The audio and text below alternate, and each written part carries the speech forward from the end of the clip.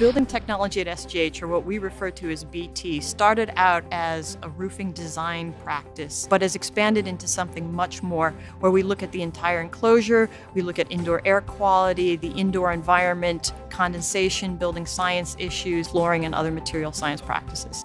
Building sciences include different aspects of mechanical engineering, where we look at heat and moisture transfer, energy consumption, moisture accumulation, investigate and diagnose mechanical system problems in buildings.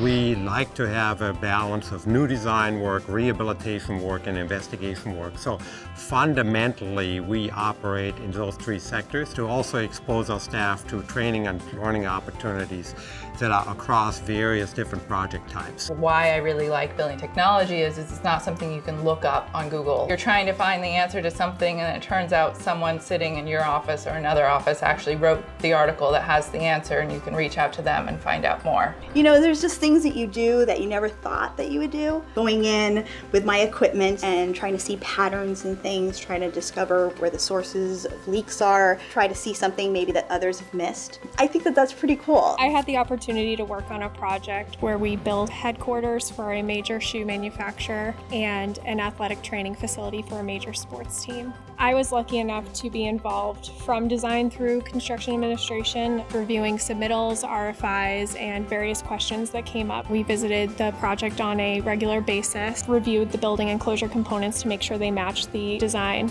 I was able to see the project through from beginning to end. The project we have in Cambridge, where a biotech company took the old Necco candy factory and converted it into high-end laboratory space in their corporate headquarters in Boston. But unfortunately, after they moved in, they had problems with leaks occurring in the building. So we were called in to do an investigation and then to do a design to make repairs. All of our repairs had to occur from the outside so that the high-end laboratory spaces could be functional throughout the project. We are a problem-solving institution, so it is critical to be well-trained and to also stay abreast of current technological requirements. And we have a program, BT Innovation. Our staff get together, they form diversified teams, they identify a problem that is challenging the industry, and they come up with a way to study it.